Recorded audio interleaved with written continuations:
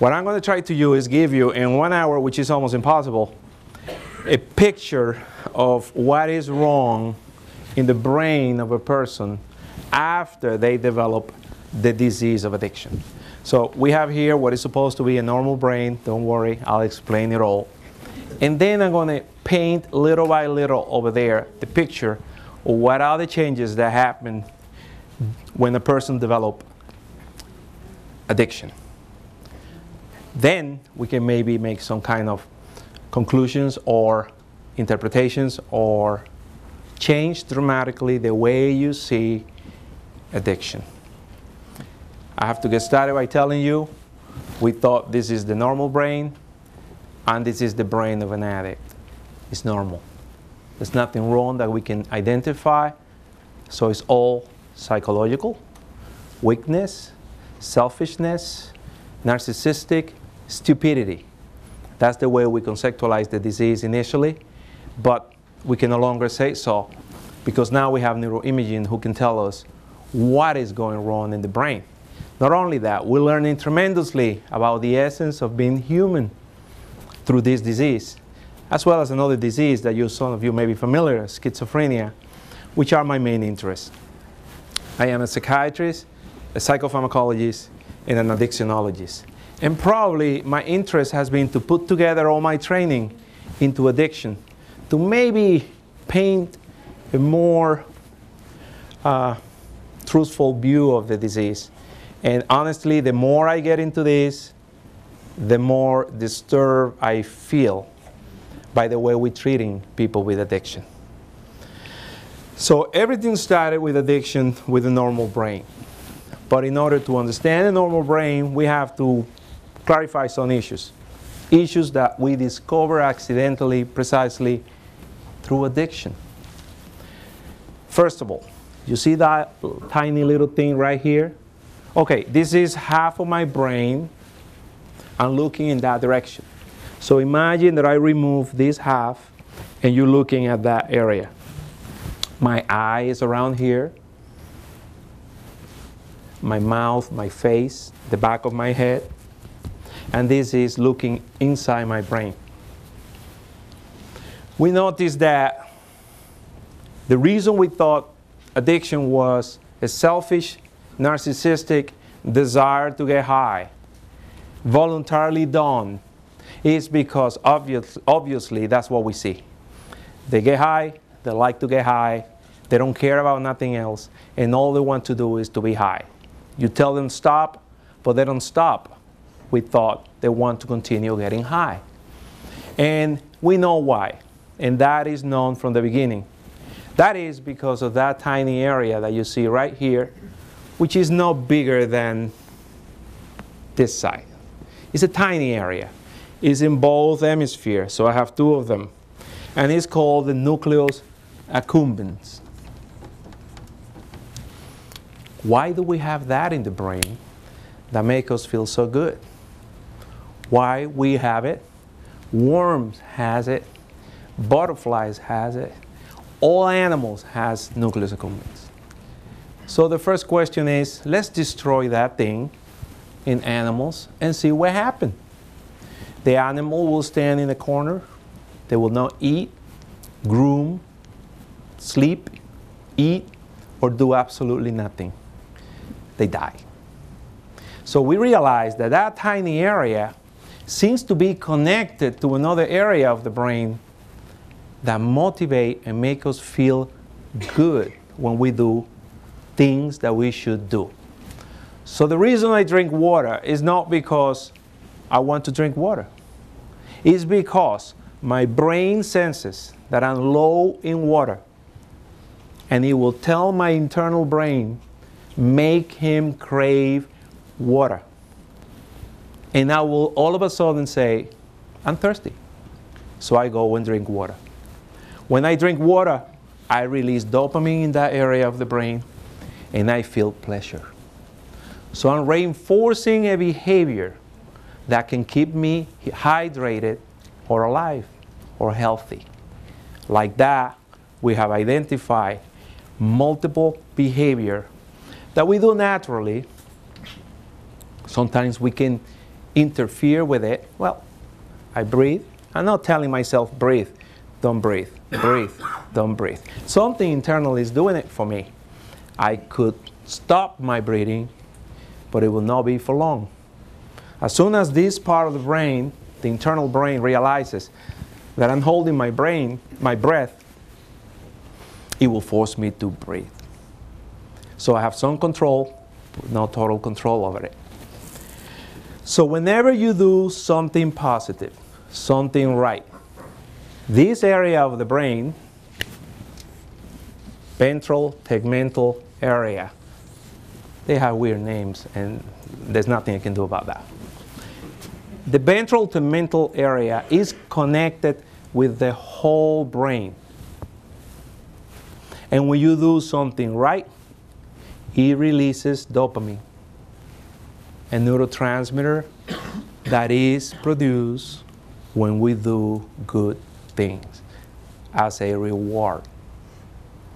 So when I drink water, something in my brain senses it, and this thing sends a signal to the nucleus accumbens. And it pours dopamine into it. And I feel pleasure, satiation, satisfaction. So we have a tiny area connected with the whole brain, which by releasing dopamine makes me feel pleasure.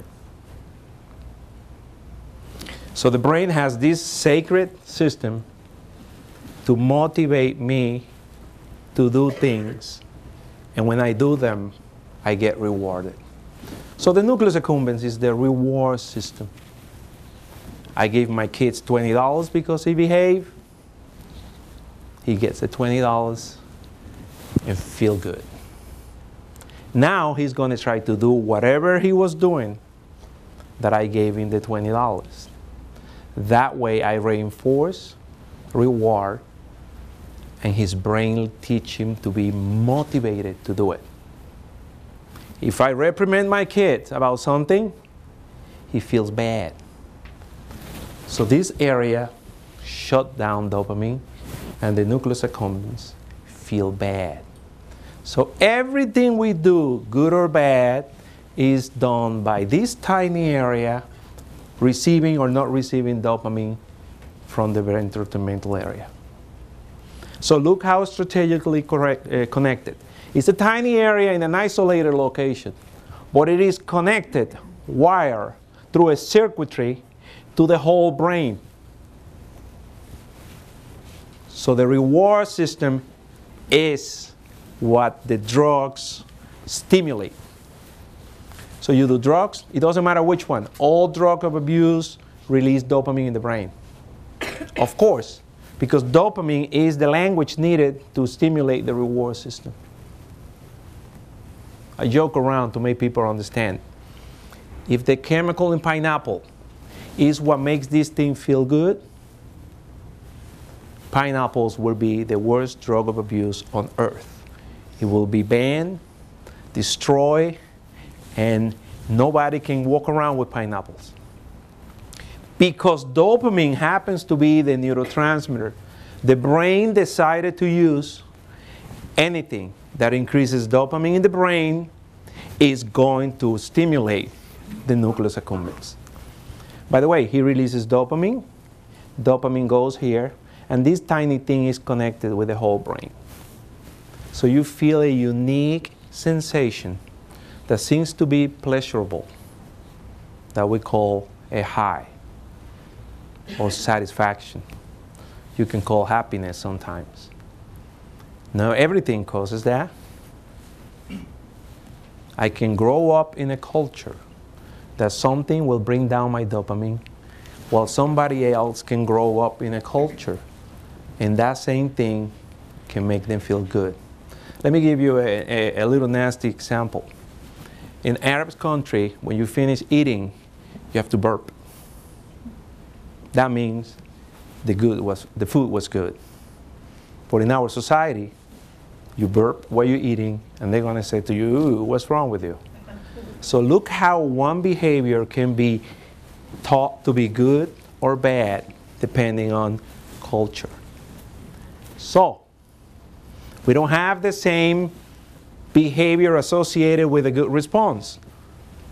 We learn it depending on the culture, the city, the country, the continent, the hemisphere, etc., etc. So then we have this hippocampus. And what is here? This is the memory center where you assimilate everything that you learn in your culture that is good and is not good. So we behave socially because we learn from early on a set of behaviors that we should or should not do. Now you see inside those little lines that are going down, they are organized in a very specific way. The more dopamine you release, the more important it's going to be as a memory. The lower the dopamine, the less important it will be. So while addiction was thought to be just a stimulation in the nucleus accumbens to make you feel high, we realized that addiction has taken over something much more important. And it has to do with the memories. So in addiction, besides reward, we have memories, or what is called the motivational system. So, if the most pleasurable thing in the memory is here, and we happen to know what it is in human because we measure it, is the behavior that gives you the highest level of dopamine. It's called orgasm. You're going to get 200 units of dopamine when you do that. Why the brain is doing that? Because when you have one, you reproduce. And that is the most important function in humans. We eat, we drink, we take care of ourselves, we behave so we can reproduce. So the highest prevalent in brain is coming from an orgasm. 200 units. So you're going to get 200 units when you have an orgasm. What you don't realize is that you're not doing it to have the fun. You're doing it so you can reproduce. So they come after, meaning you reproduce, we reward you, we give you pleasure. So if this is the highest amount of dopamine we can get from a behavior, you get 150 when you graduate, you get 175 when people reward you, you get 225 when you smoke a cigarette. But you don't get it in 15 seconds, you get it in much more time. But now you're doing something that is going to give you 4, 6, 8 times that amount of pleasure any substance of abuse. I'm not talking about addictive behavior, but they're exactly the same. I'm not talking about food addiction, gambling, kleptomania, hoarding, that kind of behaviors. Only substances, chemicals. So when your brain experiences pleasure from a drug, it is getting a huge amount of dopamine being released into the nucleus accumbens. It goes like this. The drugs go to the ventral tegmental area. It releases an unbelievable amount of dopamine, which makes the nucleus accumbens feel a tremendous amount of pleasure. This amount of pleasure, measure up to 1,000 units of dopamine, it is almost immediately put into the memory. But it's not going to be put down here. It's going to be put on this side. So now you're going to have a memory inside your brain, which is going to be huge for the use of drugs. And that will take priority over any of the previous memorized behaviors that you have in your brain. So drugs, by impacting over the brain, will modify the circuitry related to reward, memory, and motivation, and you're going to substitute any behavior that was pleasurable for the use of substances.